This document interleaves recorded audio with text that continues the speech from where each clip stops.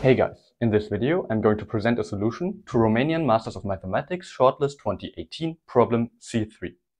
This problem is concerned with characterizing the tournaments where you can read off the outcomes of all games based on just the final score sheet. More precisely, we consider a tournament T where n players play against every other player exactly once. They receive 2 points for each win, 1 point for a draw, and of course 0 if they lose. And the question is, what is the number f of n, so in terms of the total number of players, of score sequences ordered in decreasing order, a1, a2 up to an, that determine T uniquely. We mean by that knowing the score sequence A together with the knowledge of which player got which score, we can tell the outcome of every single game. Now let's consider a good tournament T and try to figure out some properties about it. The main observation is that if we have two small tournaments, T1 and T2, that are distinct but have the same score sequence, then T can't contain either of them as a sub-tournament. One example that illustrates this approach and is also very powerful in itself is the cycle. Namely, if we have a cycle of draws, then within that cycle any player will receive exactly 2 points, which is the same score sheet we would obtain if we had a cycle of wins. In order to write this down, let's introduce some notation. And we will write P wins against Q in this way. And moreover, if P and Q draw, then we write P draws Q like this. Let me write down what I just said. So we consider some players. Let's call them Q1, Q2, up to Q little n. And we assume that Qi always draws against Qi plus 1. Then within the sub-tournament, all players receive exactly 2 points. Now, if our players Q1, Q2, all the way up to Qn form a directed cycle, in other words, we assume that Qi always wins against Qi plus 1, then we are going to have the same score sequence where each player receives precisely 2 points within this sub-tournament. So if we denote this cycle by Cn and the directed one with Dn, then all of this tells us that if we have a good tournament T, then T doesn't contain a Dn or Cn for n greater than or equal to 3. Now we need to show a quick lemma that will be quite intuitive once you have seen it for the first time. Namely, the fact that T doesn't contain a directed cycle implies that we can order the players in the tournament in the following way. So we write them as P1, P2 up to P capital N in such a way that if I is less than J, then Pj doesn't win against Pi. So basically P1 wins or draws all of his matches, P2 loses at most to P1, and so on. As a quick intuition, this looks like it might already be the ordering of the players corresponding to this descending score sequence. Now we haven't proven this implication so far, so let's go ahead and do this. Notice that it will be enough to prove that we can find a player P1 who doesn't lose, because then we can just delete P1 from T and get a new tournament that also doesn't contain any directed cycle. Then we can reapply this to get P2 and so on. So let us assume otherwise. In other words, we assume that for any player P, we can find a player Q of P such that P loses to Q of P. Hence, if we pick a player P, then we have that P loses to Q of P, loses to Q of P, and so on. Since this sequence continues infinitely long, it must at some point return to some player. And now let Q be the first player that appears twice within this sequence. This is a directed cycle of length at least 3, which contradicts our assumption, and therefore we have proven this claim. Now I will draw a new picture of T where we can directly label our vertices like this.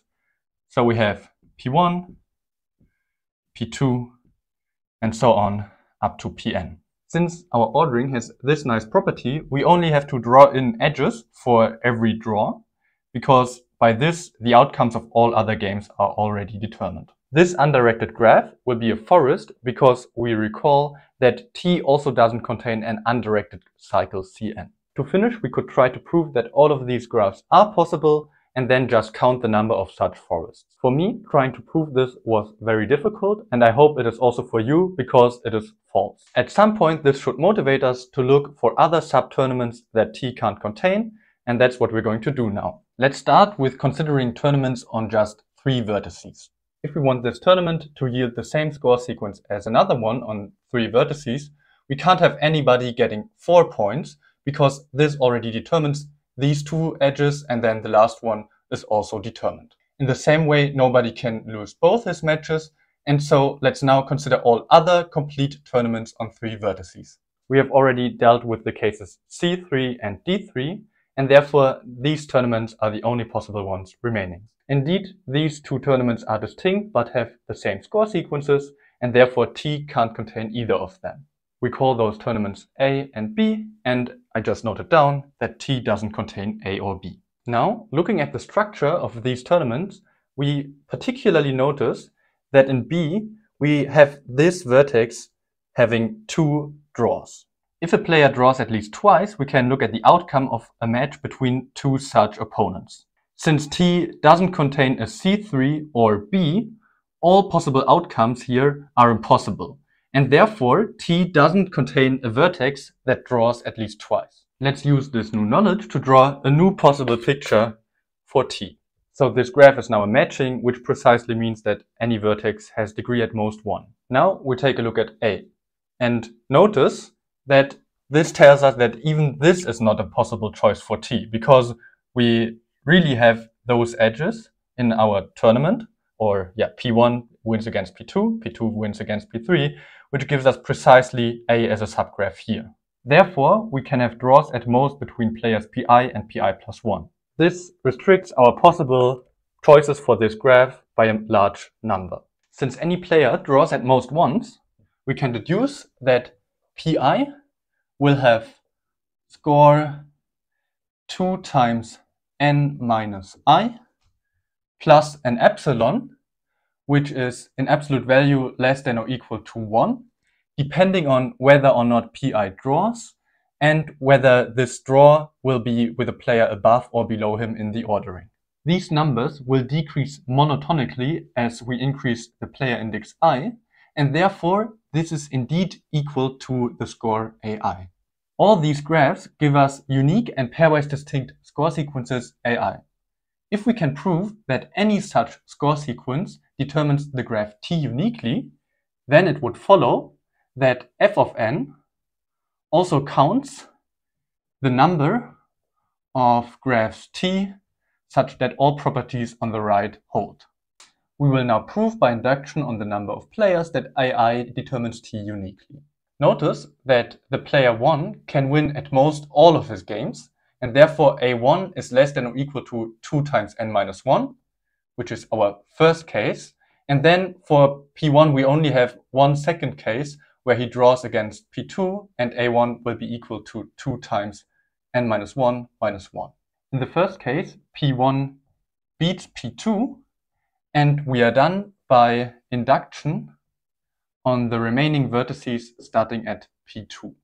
Otherwise, P2 and P1 draw, and moreover, we have that P2 also has score A2 equals A1. And then P1 and P2 beat all of the other players, and we are again done by induction on the players starting with P3. I should note that this is only true when n is greater than or equal to 2, but for n equals 0 or 1, the statement is clear, and this also gives us our base case, and therefore this implication is proven.